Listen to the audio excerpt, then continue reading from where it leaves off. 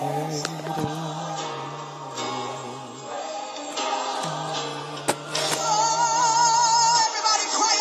sound. I got Let it ring in the atmosphere. Come on in here, somebody. Hey, Jamie. Viewer number 1. Hey, Chris. Hey, Elder Mebin. Hey, Brittany. I'm a little bit late. Hey, Byron. Hey, Grams. I'm a little bit late, but we on here.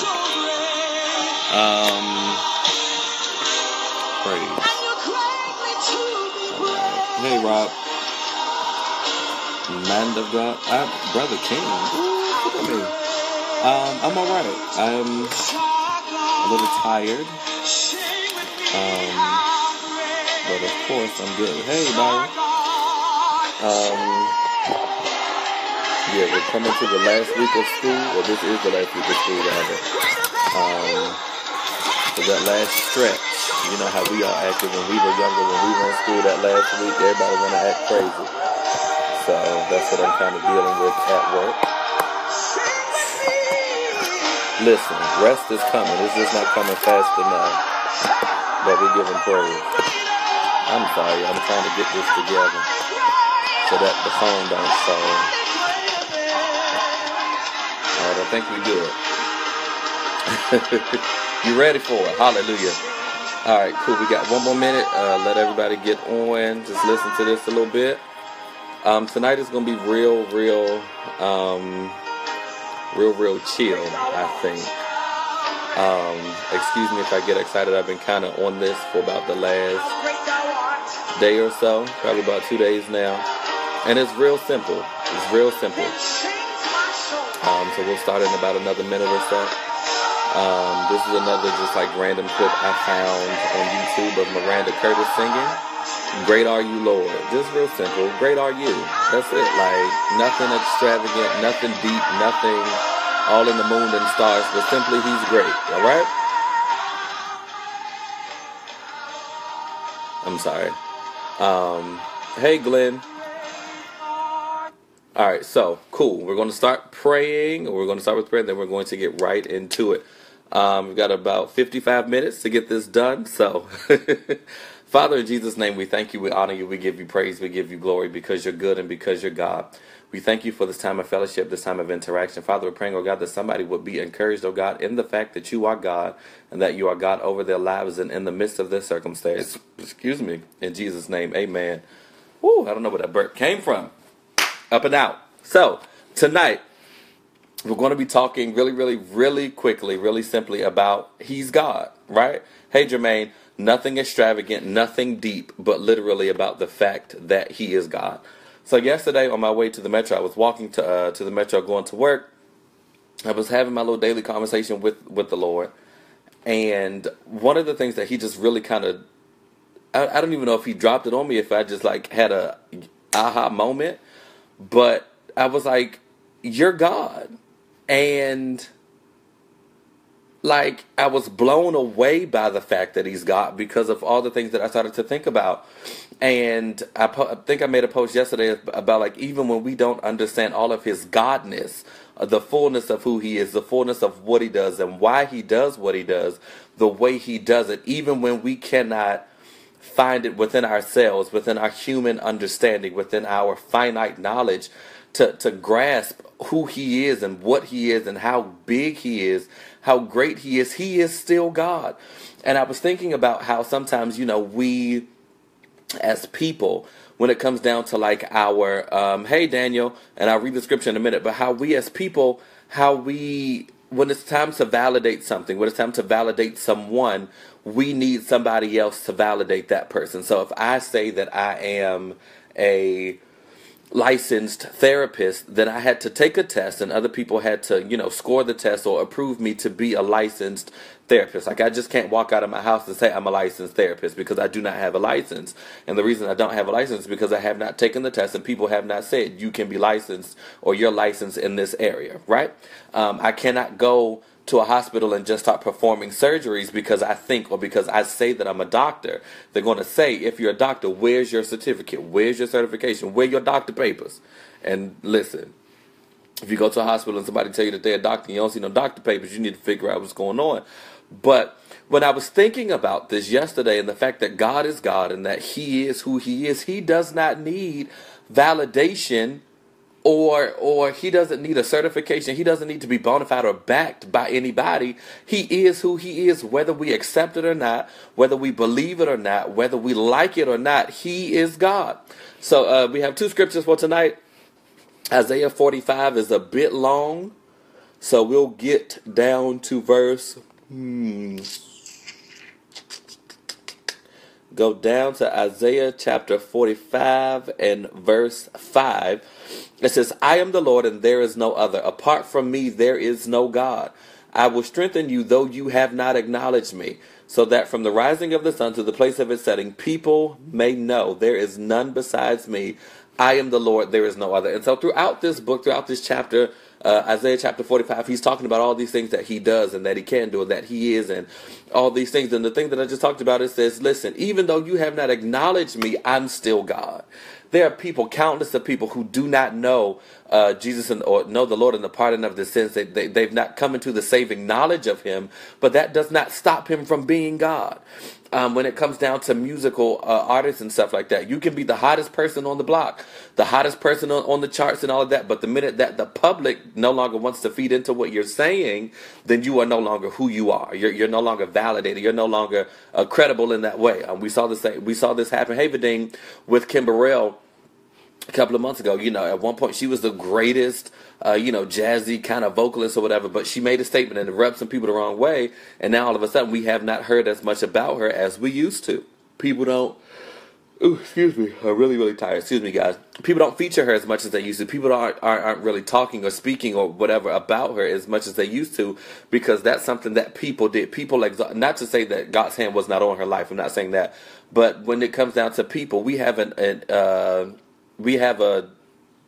potential rather to either exalt people or demote them based on how we feel. But when it comes down to God, he said, listen, no matter how you feel, no matter what you feel, the Bible says again, Isaiah 45 chapter 5, though you have not acknowledged me, I'm still God. And so when I was thinking about that, I said, listen, you are God all by yourself. You don't need any help. You don't need assistance. You don't need support. You don't need me to validate you. You don't need me to back you up, because whether I say that you're God or not, whether I acknowledge the fact that you are God or not, that does not stop you from being God. You are the God that heals. You're faithful. You're loving. You're just. You're true. You're righteous. You're all of these things. And at the end of the day, if I cannot find any other word to say to describe you, I can literally say you're God. Hey, Terry, listen, got you in a couple minutes. You are God. And besides you, there is not another. So that means that, listen, because I am so much God, I am so much confident, and I'm so locked into this title, so locked into this thing, that there's not another that could even step on the same platform as me and stand in the shoes that I stand in, because I'm too great, I'm too heavy, I'm too weighty, I'm too much for anybody else to compare to. And at the end of the day, after all the accolades that we can give him, and I was talking to a friend of mine about somebody that I know that, who can pray, right? They pray. When they pray, they have a lot of words. They give God all these, you are the God of the moon and the sun and the stars, and you are the one that create, and that's great and that's wonderful. But at the end of the day, if I cannot think about all the things that you've done, if I can't think about whatever I'm going through, it's so painful, it's so traumatizing, it's so traumatic to me that I can't even focus on the fact that you created the stars and the moon and the sun. Hey, Wayada, I can't think about any of that stuff. The one thing that I can remember, and the one thing that should give me some encouragement, is that you are God, and that no matter what I'm going through, you're God enough to bring me out. When the three Hebrew boys, when they were getting ready to be thrown into the fiery furnace, they didn't give God, and the things that we call him, hey vest, the things and all of these things and wonderful great names that we call him are really, to me, like nicknames for him, right? You're a healer, that's a nickname. You're a deliverer, that's a nickname. But what is his name? Who is he? He is God. His name is Jesus. And so those are the things that, all the great and powerful, all those other things that we call him, those are great. But at the end of the day, if I can't call on the healer, because I may not be able to get those words, I ought to be able to say Jesus. At the end of the night, or at the when I'm sleeping and I feel like something is choking me and suffocating me, listen, if I can't say healer and the demon released, I can't say deliverer and be released. If I call on the name of Jesus, then that's when it lifts and that's when it releases. No, but it's not by any other name. And I'm stuttering a lot because I'm so excited, because he said, listen, I am God. Listen, it says, for the sake of Jacob, my servant, of Israel, my chosen, I summon you by name and bestow on you a title of honor, though you do not acknowledge me. So again, he's talking about, listen, the fact that you don't acknowledge me, it does not move me. As a human, when I speak to a person and they don't acknowledge the fact that I've spoken to them, that personally vexes me. There's a person that I work with, so now I don't even bother speaking to her because I know she's not going to speak. You say good morning enough and they just keep going. Listen, so that bothers me, and that causes me to sometimes act a little different. God said, listen, whether you speak to me or not, whether you acknowledge who I am or that I am or not, I'm still God. You don't have to acknowledge me, because there are many people that will go to that will die and not acknowledge me, but it does not stop me from being God. And listen, I'm not calling on the nicknames because I need God to show up. When back to the story, they said, listen, if we get into this fiery furnace, the God that we serve, they didn't say the healer that we serve. They didn't say the way maker that we serve. They didn't say the promise keeper. They said the God that we serve is able to deliver. And even if he doesn't, he's still able.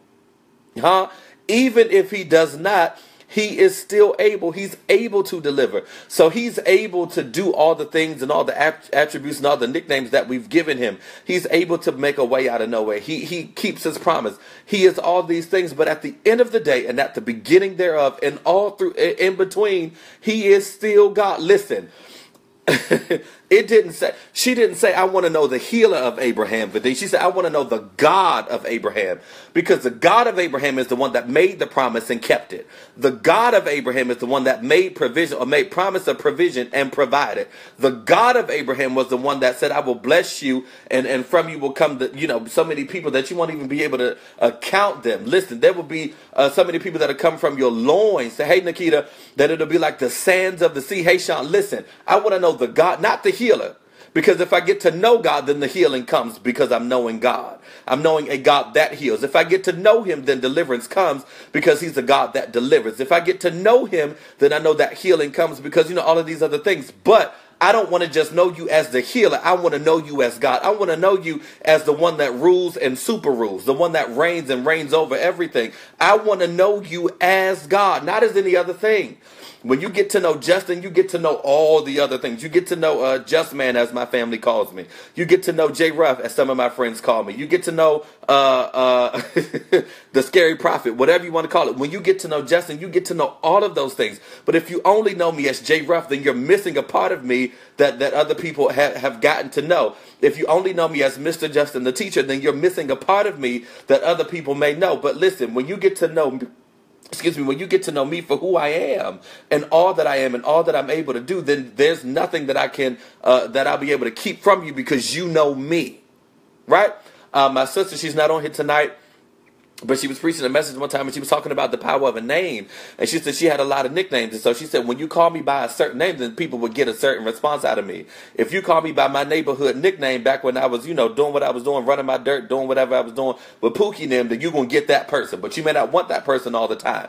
If you get the person that you see in church, because some of us are living a couple of different lives, but if you get the person that you see at church, if you call me Minister Ruffin, if you call me Prophet Ruffin, then you might get a different person. But no, who wants to know? God is saying, listen, I know that you want to know the healer, and I know you want to know the deliverer and the way maker. I know you want to know the bill payer, but who wants to know God? Who wants to know me in the fullness of who I am? He said, because listen, when I come in the fullness of me. He said, listen, I'm not just coming with half of me.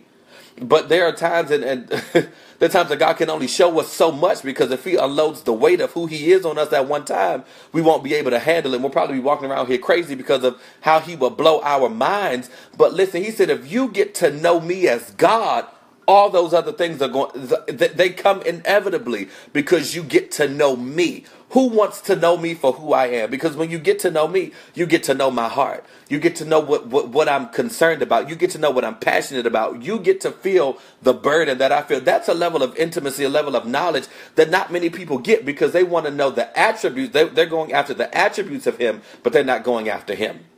A lot of us go to God with our hands out, but not with our hearts open. Because when your heart is open to him, even if he doesn't put anything in your hand, you still love him.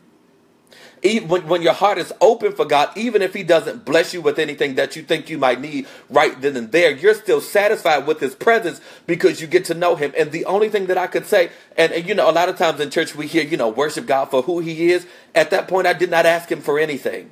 I didn't ask him for anything. I said, God, I'm thanking you right now for being God, because in you being God, you've been faithful. You have provided. You have blessed. You've healed. You've delivered. You see what I'm saying? You've done all of that thing just by you being God. And I was too simple to realize that you were still being God as a healer.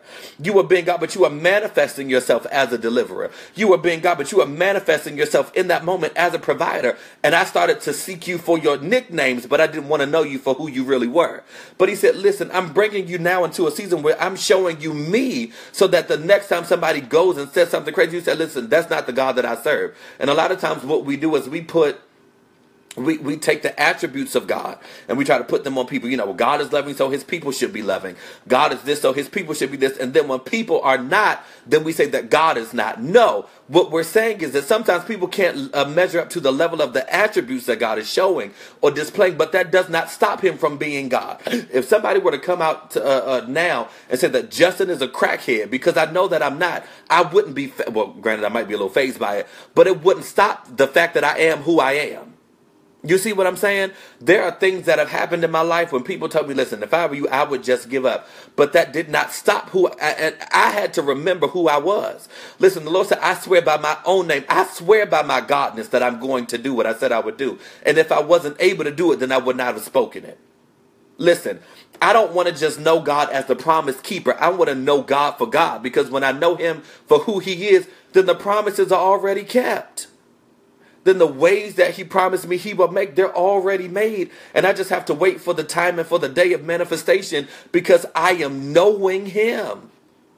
Listen, when you get to know a person for who they are, you get to know all the ins and outs, the nicknames. You get to know the different sides of them. You get to know them when they're sad, when they're happy. You get to know them for all of those things because you know them. My grandmother knows me. So even if I'm trying to joke and laugh and all of that, she still knows when there's something wrong with me. Why? Because she knows me. Hey, Safaris. Me and my grandmother were talking, I think it was yesterday. And she said, listen, don't make any plans for this day because we're going, I need you to go somewhere with me. She said, and we need a clown, right? If she only knew the clown side of me when I was going through something deep, she wouldn't know how to handle that because she only knows one side of me. And so the problem is when God is trying to urge us and push us into a different place, when he's trying to share with us his burdens, we ignore it and we move on from those things. Why? Not because he's not trying to share that with us, but because we don't know that side of him. God, I don't know the compassionate side of you because that'll cause me not to be selfish anymore. So I only want to know you as the God that gives judgment, or because when I'm pronouncing judgment, then I can really just be selfish and really just focus a lot on me and or all of those other things. I only want to know you as the God that heals, but I don't want to know you as the God that loves, because I'm not ready to love people selflessly like that. I'm still a little selfish right now, so I don't want to do that. But he said, no, if you know me, then you need to know all of me. You're going to have to suffer sometimes because I was the one who suffered, but I'll give you grace and strength to endure. But do you really want to know me? How bad do you want to know me? And it was funny because somebody that was interested in me sent me a text today and said, listen, I want to try to rekindle what we had. I said, listen, you can't do that because you don't know me. And not only do you not know me, you didn't want to get to know me because there's a lot more to me than what you saw. But you weren't willing to go the extra mile to learn me in that way. God is saying, listen, there's a whole lot more to me than what you see. But because you're not willing to learn me, then I can't show you. He said, listen, take my yoke upon you and learn of me. For my yoke is easy and my burden is light. So that a yoke, when you look at it by definition, it's a tool or type of something that was used to hold two animals together so that when they would walk the same path. They would walk the same way. You can't know God if you're not walking with him. If you're always trying to jump ahead of him, you can't know him. If you're always trying to let him lead you and you never want to come up to where he is, then you can't know him that way. So that's why sometimes, listen, God, you're a healer. Yes, I'm a healer, but what else am I? Because you don't need me to heal in this moment. You need me to give you some strength. But you don't want to know me as a God that's strong, that provides strength. Because in order for me to provide strength, you might have to be weak. And nobody wants to be seen as weak. Nobody wants to be viewed as a weaker vessel. But my thing is, listen, if that's when I'm going to find your strength, I'm going to be weak all the time until you strengthen me to walk through this thing. Because I know that if I'm weak, you're made strong. That means that you're closely walking with me because you're helping me come out of this thing. But if I'm always trying to be strong, I got it, I can do it myself, I never have any room for God to come in. A friend of mine, she preached some while back. She said, listen, when you come to the end of yourself, then you find the beginning of God. Nobody wants to find the beginning of God because we always try to have all the answers. But he said, listen, if you know me, you'll know that I'll give you the answers that you need in due time, but you're just going to have to wait on it a little bit. Do you want to wait enough? Do you want to learn me in your waiting? Do you want to know who I am while you're waiting? Because there's a lot of things that you can learn when you're waiting for something. When you're in the doctor's office, you pick up one of the magazines, you read them, you get to learn a whole bunch of stuff about the human body and about systems and about cycles within your body that you may not have known if you did not wait. Do you want to wait enough to know him? There's a song that the old folks used to sing that said, listen, I'm going to wait on Jesus. I'm going to wait right here and I'm going to stand right here and study myself. And the only way that I can really study myself is if I get to know him because he made me in his image. Okay, so when I get to know him, I get to know myself. Because whose image was I created in? I wasn't created in my own image.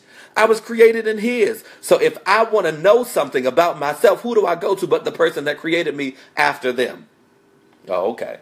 That's why a lot of times we as people finding our ancestry and our history and our family history is so important, because sometimes you don't know who you are until you know where you came from. But if you said that you created me in your image and the things that you made, that was fearfully and wonderfully made, and all these great things that you say about me being created, that I was created with a purpose. I can't learn my purpose if I don't know you, because you were the one who gave me the purpose in the earth.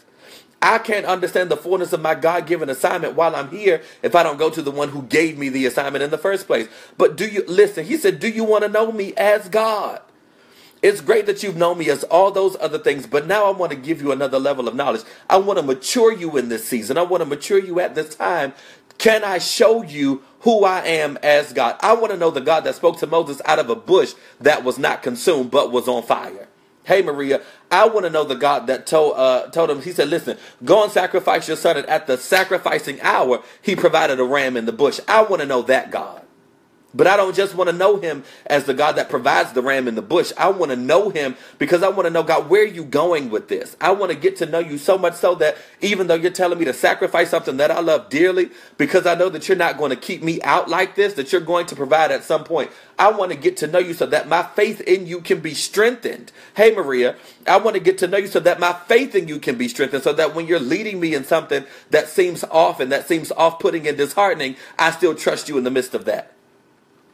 In the midst of homelessness, in the midst of sickness, in the midst of death of loved ones or whatever may be going on, even in the midst of a bad doctor's diagnosis, I want to know the God that says, listen, I'm not moved by the things that are going on in your life. And if you got to know me as God, then you wouldn't be moved either, because you know that I provide for my children. If you would get to know me the way that I want you to know me, the things that are shifting you wouldn't shift you the way that they do, because you would understand my purpose and my intent behind it.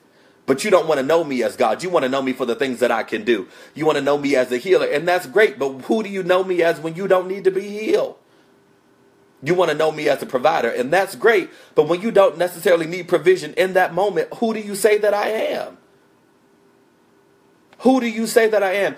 And if you're saying something about me, how do you know that that's who I am?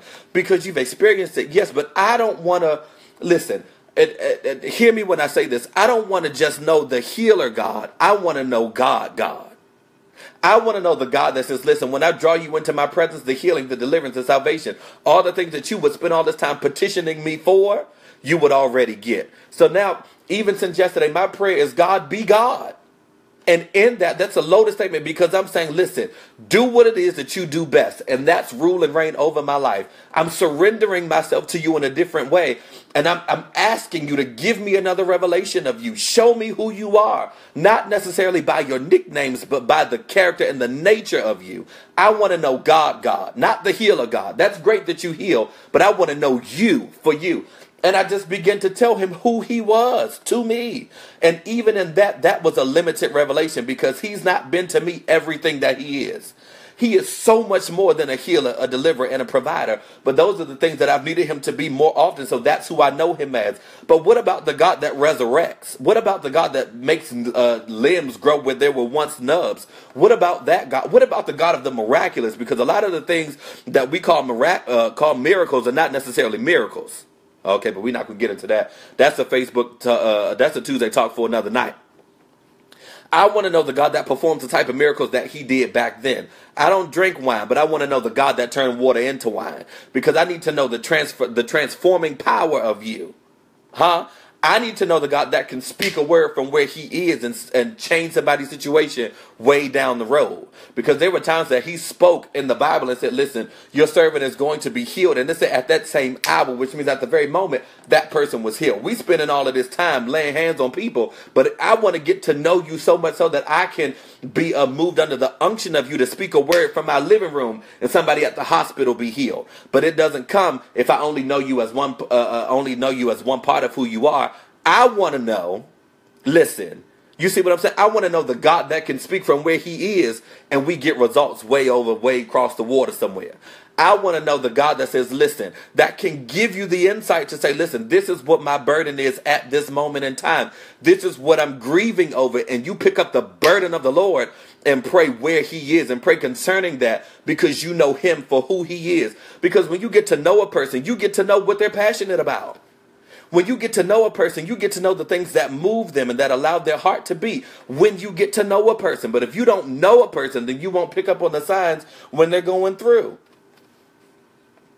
And so there have been times when the Lord allowed me to feel just a glimpse or just a portion of his emotions and the portion of the things that he's felt. And it literally crushed me.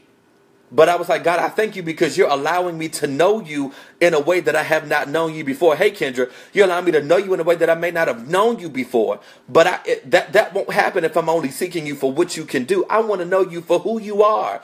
And your word says that you are God. So if you're God, I want to get to know God. Listen, all of these other things are great. It's great that we get to know the healer. The healer is in the room, and that's great and that's wonderful. But I want to know God. Because even if he does not heal, it does not mean that he's not God. You see what I'm saying? And that's the thing. When we get to know him by his nicknames and by his attributes, when he doesn't perform the attributes, hey, Nina, the way that we want him to, then we start to think, well, maybe he's not God because he's not moving in that way. But maybe it's not his will to move in that way at that time, but it does not negate the fact that he's God. Isaiah 45 verse 5 Isaiah 45 and 5 says, I am the Lord and there is no other. Apart from me, there is no God. So all these other things and people that we're trying to get to know are not satisfying and are not filling the need and the void that we have because they are not him. Hey, Adam, even when we do not acknowledge him. Hey, Tanya, even when we do not recognize him, even when we cannot compute or comprehend or understand the vastness of who he is still that person. And he says, listen, I don't have to prove anything to you because my record speaks for itself. So if I never perform another miracle, if I never perform another healing, and if I never give you another deliverance, I've already showed you that I'm God. Listen. Kendra, when I tell you this thing wrecked me on my way to work yesterday, and I couldn't say anything but God, you're God. That's it.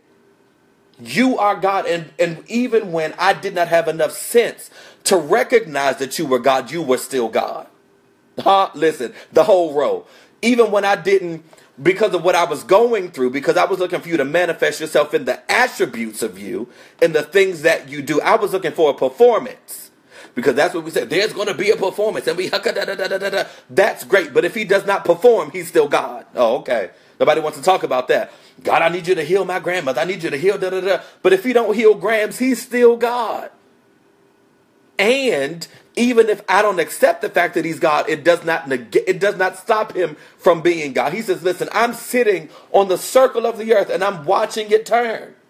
And if I stop it, it won't. If I say don't turn, then the earth will not turn. You see what I'm saying? Listen, even if I don't accept the little portion of you that I know, if I don't accept that to be God, then it doesn't change the fact that you're still God. And when I try to put somebody else in your place, you're still God. You're not moved by my temporal decisions and my fickle emotions. You're still God. He says, listen, I am immutable, which means I do not change. And I don't change, number one, for anybody, but I'm definitely not going to change for a fickle, double-minded, unstable person. Oh, okay. Listen, this is what he said. He said, listen, I am the immutable God. And before I let one drop or tittle of my word fail, everything is going to shut down. Listen, he said, I'm God. And the fact that I told you I'm God means that all the things that I've said, I'm obligated to do. But in the event that you stop believing me, I'm still God. I'm still God. There's nothing that you can do to make me out of a liar, because at the end of the day, at the beginning thereof, and all the time in between, I am still God. Case closed. Hey, Pastor Harvey, he says, listen, I'm still God. Case closed. That's it. So whether you believe it or not is on you. Whether you accept it or not, it's on you. And whether you still go after the characteristics and the attributes of me is still on you. But I'm letting you know that at the end of the day, at the beginning thereof, I'm still God. So when you go to sleep, I'm God. When you wake up, I'm God. When you're going through what you're going through, whether it be a physical ailment, financial difficulty, I am still God. And if you get to know me as God, all the things and all the attributes of me come with that. If a person knows Justin, they're going to know my attitude. They're going to know when I'm happy, when I'm sad. They're going to get the clown side of me. They're going to get the loving, caring side of me, which I don't necessarily show too often. But you're going to get all of that when you get to know me. So wrapped inside of this one being is all the things that we need. But rather than us getting to know that one, we want to get all these different things. That's like me saying, listen, in this bottle of water is everything that I need, right? Let's just say that this was medicine, and some of us are on a whole bunch of different pills. Let's just say that in this bottle was all the pills that I needed to take. And that's like me saying, well, you know what? I know that all the pills that I need to take are in that bottle, but I'm going to still go out and get all these other pills, and I'm going to have my Monday set and my Tuesday set and my Wednesday set.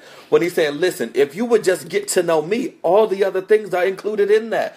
But we want to settle for the lesser, because it's easier for me to get the healer than for me to get to know him, because that's going to take me a little while. That's going to take me spending some time to really come into an understanding. And even in that, I'm still not going to know all that there is to know.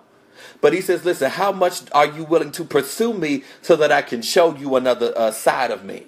How much are you willing to chase after me so that I can reveal myself to you in a different way and still let you know that I'm God?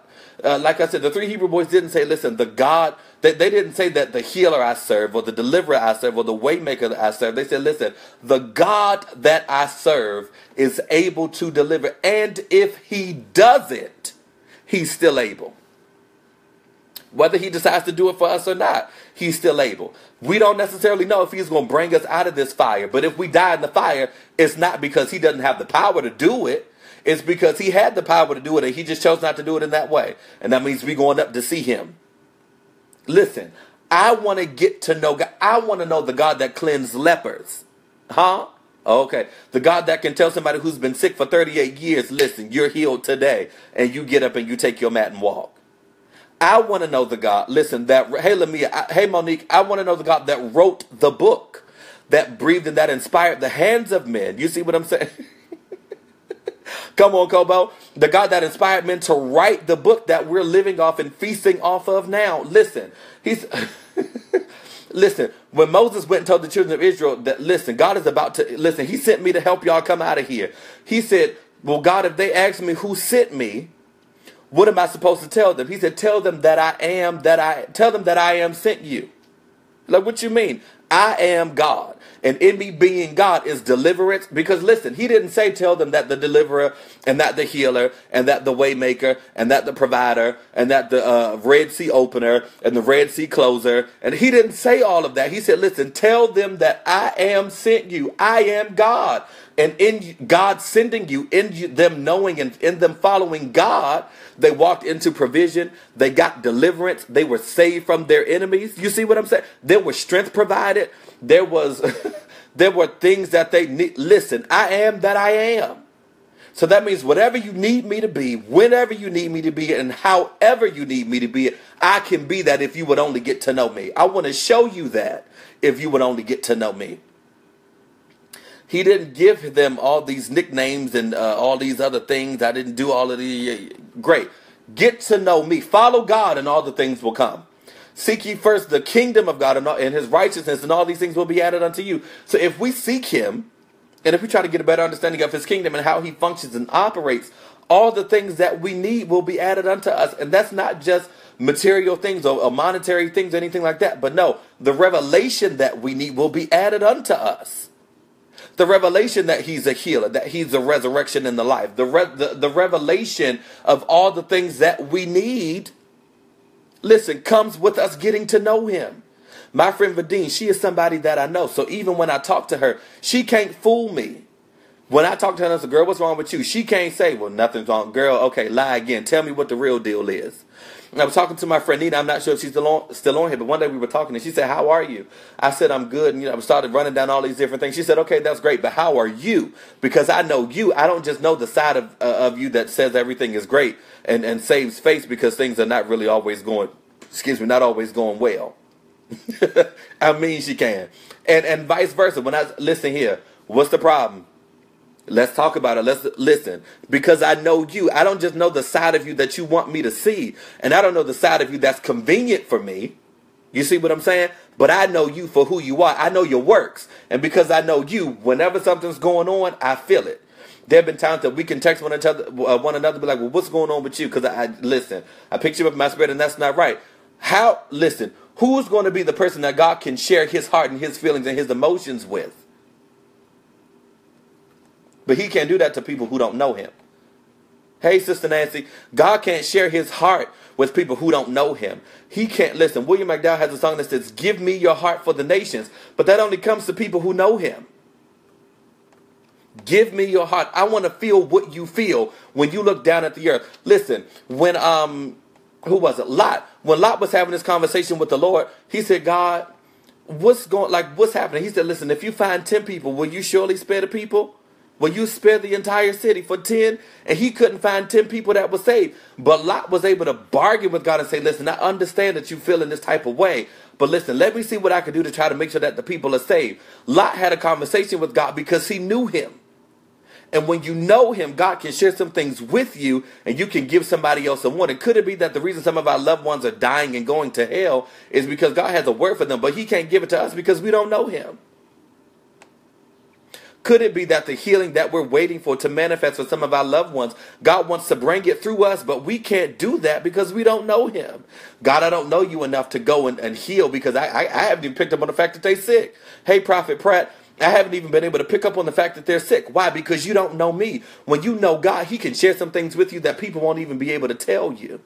Listen, do you know him? And the old folks used to sing a song, listen, do you know him? That's all. Listen, that's all I want to know. Do you know him? Because if you know him, all the things that come with him come in that package. If you know him, all the things that he is, all the things that he's promised, all those good, great things that we read in the word, they come with him. But if you don't know him, then there's nothing really that he can do. But listen, he said, I want to show you and I want the people to know me as God, know me as the supreme ruler of the universe.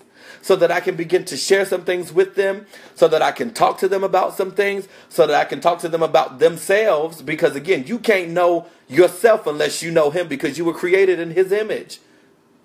So a lot of us spend these times and these days and all these things trying to find who we are without going to the person who told us, listen, you once were lost, but now you're found, because we haven't fully found ourselves in him. So if he is the one that created me, if he found me when I was lost, You know, it's all this amazing grace, how sweet the sound to save the rest like me. Once was lost, but now I'm found. But if we don't realize that we've been found by him, then we're still walking around lost in a found place, which makes absolutely no sense. Listen, are you one of the people that God is saying, listen, I want you to know me as God, not just as a healer, not just as a deliverer, not just as a light bill payer, not just as your mortgage or your rent payment. That's great. But when you know me as God, then all of those things come automatically. Are you settling for the lesser when God is giving you access to the greater? I want to know the God of the Bible, period. The God of the Bible. Because in me knowing the God of the Bible, I get to know all the facets and the characteristics of him. Loose this tongue. I get to know all of who he is if I get to know that God. But a lot of times we only want to know the God that provides material things for us. I want to know the God that gives houses. No, because if I'm finding my apartment, because I have shelter and I have a place to go and I have a place to live and lay my head and I'm provided for. So even if I don't know the God of the mansion, I know I got a mansion when I get up there, and that's good enough for me. Oh, okay. That's all I'm saying. If I never know the God of the Bugatti or the Ferrari, I want to know the God of maybe the Toyota Camry. Is that the same car? I don't know. Whatever. I want to know the God of the Hyundai if I never get the Porsche. But none of that stuff matters because I want to know you. And if you cannot be found in a Porsche for me, if you cannot be found in a mansion for me, then that's fine. But I want to know you the way that you want to reveal yourself to me. I want to know you in the power of your you see what I'm saying? I don't know if it's the same car now. There's a song that I love that says, listen, that I may know him in the power of his resurrection. I want to know you in the fullness of who you are as much as I can contain. Because he told Moses, listen, I can only show you my backside. Because if you look at me face to face, you'll die. And from Moses looking at the hinder parts of God, there was a noticeable glow. So listen, when we're going around and we're taking all these pictures, trying to get the right lighting, talking about this melanin is popping. Listen, the glow that we have sometimes in our pictures with filters is what Moses walked around with after he left the presence of God. I want to know the God that changes complexions. I want to know the God. I want to know the God of the filter. Hey Johnny, I want to know the God of the filter that I don't have to apply on Instagram or Snapchat. Oh, okay. You see what I'm saying? Listen, William, if your portion is a Mercedes or a Lexus, then that's fine. But if my grade is a Camry, then I'm fine with that too. Because I know that he's providing for me in that. And that's when I get to know him as God. And then when he's ready to mature me and graduate me to another level, then I might be able to get my Lexus or my Mercedes or my Rolls or whatever it is that's coming with that next level. But listen, the original, listen, let me tell you something. Moses had the first filter. They said that there's no new thing under the sun. Snapchat was created in the days of Moses. Oh, okay. Monique, come out of that. That's hilarious, though. Insider, we'll talk about that later. But listen, long before the days of Instagram, and we could lighten this up and put this there, put that there. Listen, Moses said, if you really want a filter that'll change the way you look, you need to find yourself in the presence of God. Okay, but nobody wants to do that. Because it's scary. Because the thing about it is, before Moses saw, before he saw the hinder parts of God, God had to take his sight. He said, listen, I'll put my hand over your eyes so that you don't try to sneak a peek and die on a slick. I'll take your sight, and then when I've passed, I'll give you your sight back so that you can see something greater than where you are.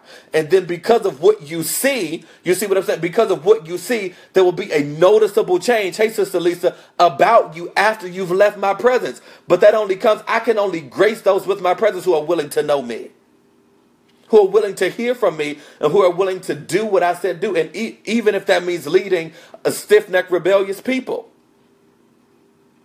Do you want to know me in that way? How bad do you want to know me? If you want to know me at all. Because there are times that people say, listen, listen, the Lord of the glowing presence. I want to this just blessed me. I want to know the God of the filter. The original filter. Listen, without this lamp. Because listen, let me tell you something. If I position myself right on this phone, there will be a glow about me listen, and one of my favorite saying is this light though, but I want to know the God that provides light even when there's darkness all around me. Oh, okay. Nobody wants to talk about that though. But again, that takes me putting myself to the side to say, listen, I'm going to sacrifice this time that I could be doing a bunch of other things to sit and get to know you. I want you to come and sit down and talk to me like you spoke to Lot. I want you to come and talk to me like you spoke to the rest of them jokers in the Bible. Like you sat and you talked to Moses. You don't even got to burn up a bush for me. You can sit and come and talk to me right here in my living room while I'm sitting on this couch. But listen, that's going to take me sometimes sitting in the quietness. And a lot of times quietness is uncomfortable for us because we're so used to always hearing, always going. But are you willing to suffer in silence to hear from God and to get to know him? I went to my former church a couple of weeks ago. The assistant pastor was up there. She was exhorting, and she said, listen, I don't want to just know the God that people talk about. And that's great, but I want to know the God of the Bible. I want to know the God that, that gave Job double for his trouble. I want to know the God that told Paul, listen, you go. I want to know the God that used a donkey to speak to a servant. I want to know the God that knocked Paul off of his beast and caused his scales to fall from his eyes. I want to know that God. I want to know the God that told these people, listen, I'm glad Lazarus is dead because I'm getting ready to show you something that you probably never thought you would see. I want to know the God that comes sometimes at the 11th hour and gives me a miracle, because a miracle is something that no man can do. A lot of times we're looking for light bills to be paid. That's not a miracle. Oh, okay. I'm just saying. A miracle is something that no man can do. I want to see cancer be healed when there is no cure. I want to see AIDS and HIV diagnoses. I want to see those things be reversed. Why? Because I'm getting to know that God, the God that heals.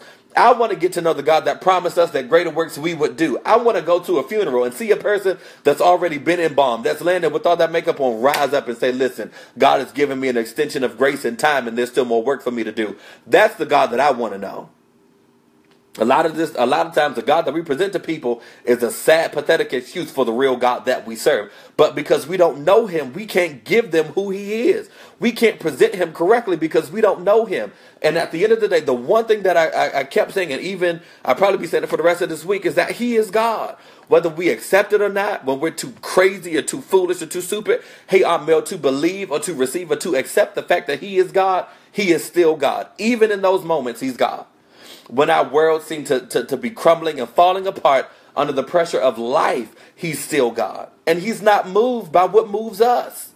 He said, yeah, you don't serve a God that cannot be felt with the feelings of your infirmity, but even on the plus side of that, I'm not moved because I already know what's going on. And if you had talked to me about it, or if you had got in my presence long enough, I could have spoken to you about it so that you would have known what to pray and how to pray. So maybe some of the things that you're currently facing would not have happened. Oh, okay. But nobody wants to know that God.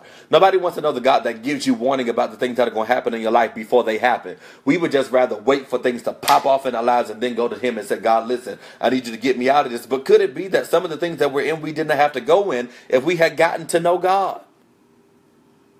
Not the healer. Not the healer alone. Not the deliverer alone. Not the way maker alone. But the fullness of him. As much as I can handle, give me that. Listen. There's a song, and I'll probably play that because we're getting ready to come to a close, by Shana Wilson that said, listen, give me you. Everything else can wait. Excuse me, give me you. I hope I'm not too late. And all she kept saying is, listen, Lord, give me you. That's my prayer. Listen, give me you. Because at the end of the day, once I get you, I get everything else that I need. Once I get you, I get everything else that I desire or that I want. But if I don't have you, then I don't have anything. If I don't have you, then the things that I need, I'm missing out on some stuff because I don't have you. I have you as a deliverer, but now I need you as strength and as sanity. I need you as clarity because I'm confused. But if I only get to know you for who you are, then for what you can do, then I'm missing out on some things. And you never want to get to a place where you're identifying or where you're claiming a person to be somebody based on what they do. Let me break that down. I don't ever want to get to a place where my grandmother is my bailer outer when I need her to bail me out of something or when I need her to assist me. But I want to know her as my grandmother. The loving, funny, crazy, silly, gonna say anything out of her mouth person. You see what I'm saying? But in me knowing her, I know that if I need her, she'll be right there. I don't want to just know my mom as the loudmouth preacher and screamer that'll preach you down and shout you crazy. I want to know her for the loving, extra, extra, extra loving, sometimes loving to a fault person, caring, just willing to give you the shirt off of her back, even if she don't have another one. That person, because when I get to know her for who she is, then I get to know when and where I can call on her to help me out. But if I make her identity what she does and not who she is, then I'm missing out. A lot of times what I found out is that we are making God we're making what he does who he is. And that's a poor representation of all that he is. We're only getting a portion. We're only getting a portion of who he is when we do that.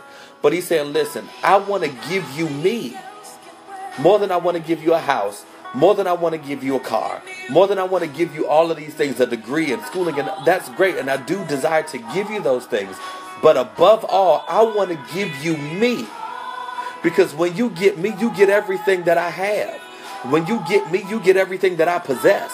When you get me, you get power, you get authority, you get wisdom, you get discernment, you get clarity, you get healed, you get delivered, you get salvation. You get everything that you need simply when you get me. Hey, Elder Horsey, but do you want me enough to get me in that way? Do you want me enough to sometimes wait and to suffer sometimes and suffer through some things in order to get me? The children of Israel, before God came to them, they had to suffer. Moses had to go through some exile before he got into a place where he was able to know God. But are you willing to go through in order to know him? There are two ways that we get to know God. Number one, by experience, and number two, by revelation. And when my revelation of him gets stale, I need a new experience. But I need to experience something else in order to get a fresh revelation. But do you want to know me that way? That's the question for tonight. Do you want to know God in the fullness of who he is? I hope I'm not too late to get to know you, because I know that there are some things that you have. There are some things about you that I don't know. There are some ways that I may have only heard about, but I've not seen for myself. So give me you. Whatever that means, whatever it costs, whatever that takes, give me you. If I've got to lose some friends, if I've got to lose some connections, if I've got to lose some partnerships, give me you, because I know at the end of it, whatever I lose, it will pale in comparison to the reward that I get from being in your presence. It will seem like nothing when you put it on the scale. When you say the things of this world or my relationship with God and getting to know him, where do those things weigh in your life? You see what I'm saying? At that point, nothing else matters. Why? Because I have God, and I understand that no man is an island and that we can't do this thing. But Vicki Winans got it right when she said, listen, long as I have him and I know him, all this other stuff I don't necessarily need. You see what I'm saying? Because when I get him, I get all the things that I need. You see what I'm saying?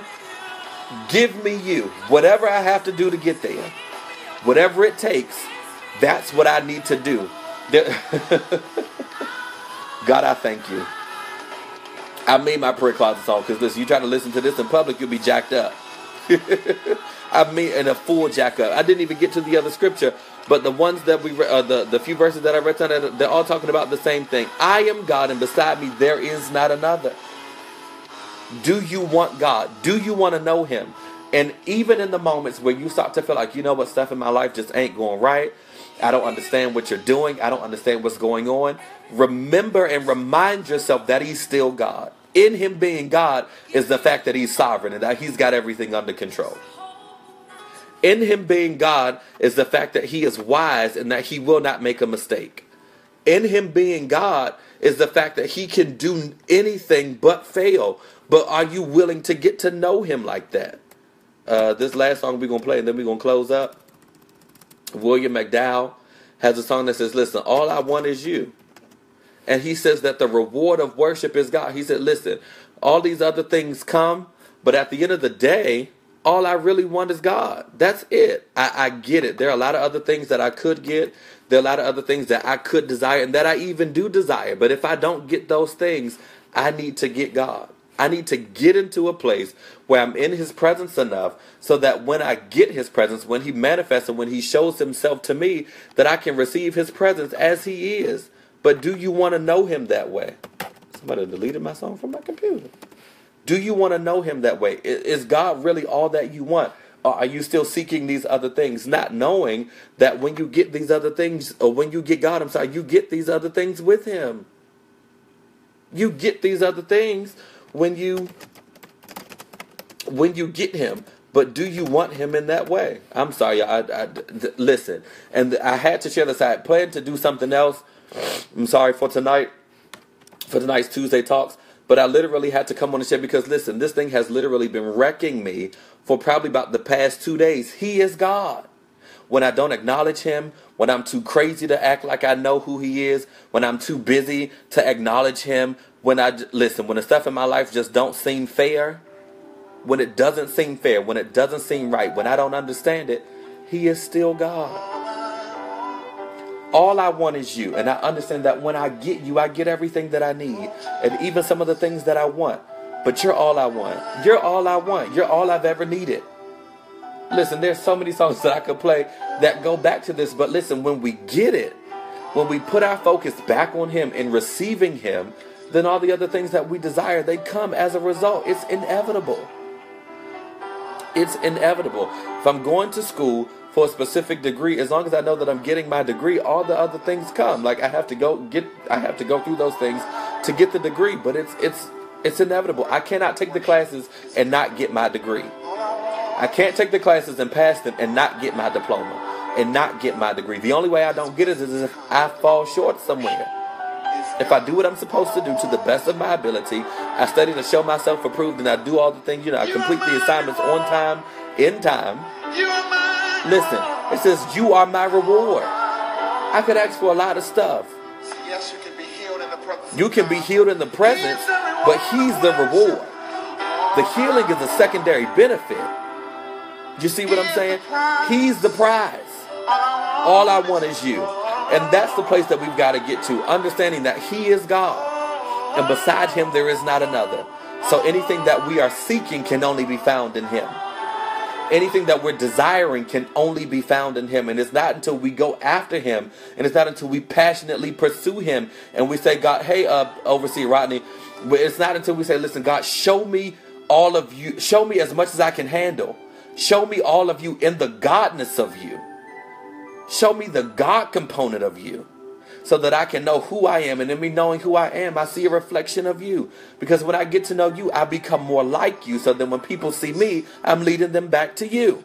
It's a cycle. When I get to know God, God can show me who I am and how nasty I am and how much I don't line up with his character.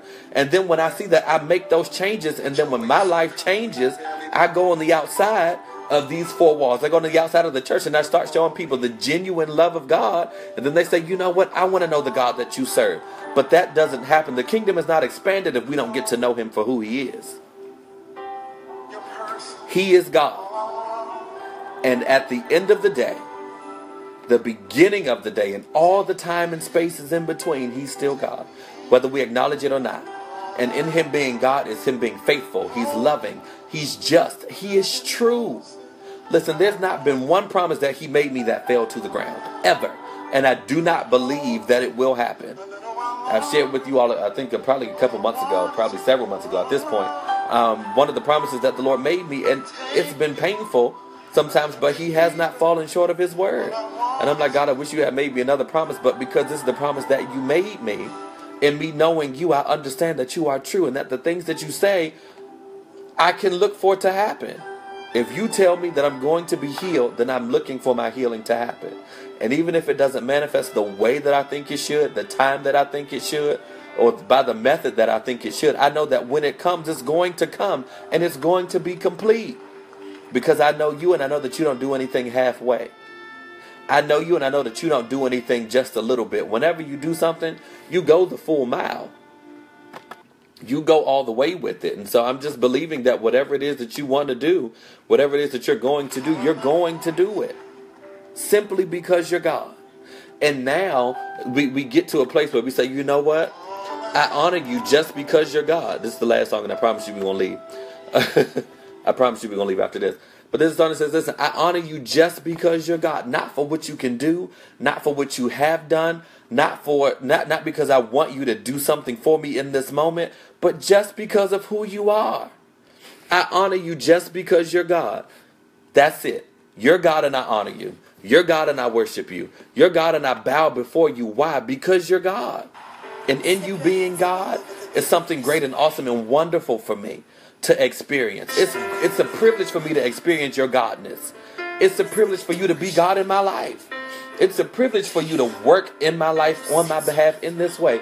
And even if you don't do the things that I want you to do, if you never give me the things, the material things that I desire, you are still God. And that's enough.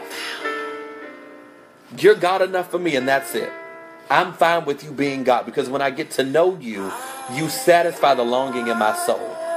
You satisfy the empty parts of me that I've been trying to fill with other things and with other people. When I get you, I'm full and I'm whole. I honor you right now. Listen, when I say this song right here will literally take you out when you start to think about it. Just because he's God. Just because of who he is. Because he's faithful. Do you understand? And even when you start to break down the attributes of him, the little glimpses that he shows us of him in those attributes is still not enough. Because in him being faithful, do you know how many ways and how many times, even the things that we don't even know that he's protected us from, proves his faithfulness? Every car accident, every layoff, every demotion, every pay cut, every bullet, every anything, the things that we don't even know were about to happen to us, he's proven himself to be faithful in that. And then the things that we do know that he's been faithful in, we still have to declare that he's faithful, because you've been faithful to keeping your promises. You've been faithful to completing your word concerning me and to perfecting those things that concern me. You've been faithful in that. So even with the little mini assets and the facets of him that we've seen, that's still not enough for us to fully comprehend the godness of him. So I just wanted to encourage somebody to let you know that he is God. Whether you believe, and whether your circumstances say it or not, whether your circumstances dictate it or not, he is still God. So as you go throughout this week, as you go throughout this month, whatever it is, the rest of your life, remind yourself when things don't look ideal, when things don't go the way that you think that they should go, that he is still God. He sits on the circle of the earth and he's like, listen, I'm here, I'm God. Whether you believe it or not, I'm still God. Whether you accept it or not, I'm still God. And I'm faithful, I'm just, I'm true, I'm loving, I am compassionate, I am everything that you need. It's literally wrapped up in me. If you would allow me to be God for you, I'll show you. Do you want him to be God? And if so, find the time to get to him. Find a way to get to him. And I guarantee you, things won't always be easy, but your life will be better on the back end because you know him. When we go through suffering without God, it's difficult. When we go through suffering with God, it's difficult, but we have hope because we know God and we serve him and we love him. All right? Just wanted to encourage somebody that even when things don't look ideal, he is still God. He was God when the circumstance started. He'll be God while the situation is going on, and he'll be God when it comes to an end, and he's the God that brings it to an end. Why? Because he's God. All right, I feel like you're ready to get caught up and taken under a wave. So I'm going to end this right here, right now. Before we go, I want to invite anybody that's on here to the Ascension Conference. It's coming up July 7th and 8th. Registration is only $20. That's not a lot. You spend that in a week. Some of us spend that in a day. I know when I was buying lunch every day, I was spending probably $20 a day. Breakfast, lunch, and dinner, somewhere around there. It's only $20. That covers your breakfast. That covers your day sessions on Saturday. All of those things. But listen, let me tell you something. I was typing up, the Lord started sharing some things with me last night about cycles and circles and things like that. Steps to ascension. Listen, when I tell you, I literally almost got on Facebook Live last night just because I was so excited. But I had to contain it because I'm not fully finished developing the packet yet. But listen, the Ascension Conference is something that you want to get to. It's going to be a time of literally ascension. God said, listen, I'm getting ready to graduate my people. I'm taking them up. Hey, D, he said, listen, I'm getting ready to take my people up to a higher place, and I'm getting ready to show them what it's going to take to sustain in this next level. You've probably seen the flyer all on my page. You can register via PayPal. If you want to sponsor somebody's registration, inbox me somehow, let me know so that we can make sure that we get this. We're trying to start the registration early so that we can get a head count, so that we'll know how many of the materials we need to prepare for, how much food we need to prepare for. If you're going, if you don't have the $20 tonight, if you don't have it right away, inbox me, let me know so that we can start making plans to prepare for this great and awesome move of God. Friday Night Power will be back in August. This month I wanted to postpone it because we're preparing for the Ascension Conference, and in July I'll be out of town, but we're going to hit it hard again in August. My sister and I were going to partner up, and we're just going to do a night of worship. It is going to be simply amazing. All right, more information about the Ascension is coming. We've got some special guest psalmists, some special people coming to sing and to minister to us, and so I'm believing that God is really going to show himself strong and mighty. My speakers, the panelists, and all of those things, they've come, and they've been inboxing me and texting me all week, all month, just about saying, listen, I'm ready for the Ascension to come so that we can all go higher. I told people, I said, listen, those of us that are on the panel, we've already had, we had to have our own personal Ascension experience, because you can't teach somebody about a place that you've not been to. You can't teach somebody how to get to a place that you're still trying to maneuver and figure out yourself. So I'm guaranteeing you and I'm promising you that during this time of prayer, worship, the word, that there's going to be something heavy that drops in the atmosphere that will literally set your soul ablaze and cause your life to be changed forever. All right, so meet me there at the Ascension. Friday Night Power is coming back third Friday in August, and if anything else comes up in between now and then, I will be sure to let you all know. Thank you guys so much for tuning in. We're 7 minutes over, so we want to make sure that we pray and get you guys off of here. I'm going to try to do, hey, Pastor Snowden, I'm going to try to do another one tomorrow with one of the guests for or from the Ascension. So we'll try to do that tomorrow, and if not tomorrow, we'll try to get it in sometime this week. I know everybody has a different schedule, but we want to make sure so that you guys can start to hear a little bit. They're not going to give you everything. Love you too, Lamia. They're not going to give you everything. Then you won't want to come to the conference. But they're just going to share some brief tidbits and some snippets of the things that the Lord has been sharing with them about what's going to happen at the Ascension. And hopefully that will charge your spirit enough to come and to be there and join in the worship experience with us during that time. All right? So we're going to pray. And then I'm going to go on and start working on my Ascension notes. Pastor Snowden, we're getting ready to close. But thanks so much for tuning in. I miss you so much. I'll inbox you because there's a question I need to ask you. But yeah, so guys, thank you so much for tuning in. Remember that no matter what's going on, he is still God.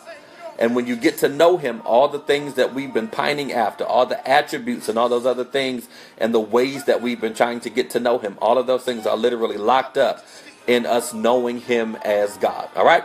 So Father, in Jesus' name, we thank you, we honor you, we praise you, we give you glory, we give you honor because you're God and because you're good. We thank you for being God. We thank you for being faithful. We thank you for being righteous and just and true and loving. We thank you for all that you are. We're praying tonight, Father, that somebody was encouraged by the video. God, that those that would watch this video, that did watch this video, God, that they would be encouraged, oh God, and that you would remind somebody that you are still God, and apart from you, there is no other, and that everything we need can be found in you. And we're praying, oh God, that you would touch somebody's life, oh God, that if they don't know you, that they would come to get to know you and the pardon of their sins. God, that you would allow us all to be changed, that you would give us the filter, even as you did unto Moses, that they would all see a glow about us that says that we've been in your presence. And we give you praise in Jesus' name, amen. All right? So, again, thank you guys so much for tuning in. I will see you all tomorrow, hopefully. I just need to see who is able to join in with me. We'll probably do like a 30-minute power word type of thing. And then we'll be back the rest of the weeks and nights and all of that other stuff. All right? So, love you guys so much. Thanks again. Tuesday church was amazing. No problem, Rob. I hope that you were blessed. And I hope this helps us get through the rest of this week at school and at work. And the rest of the summer months, because we got summer school coming up. All right, I love you guys, and I'll see you all tomorrow. All right, bye-bye.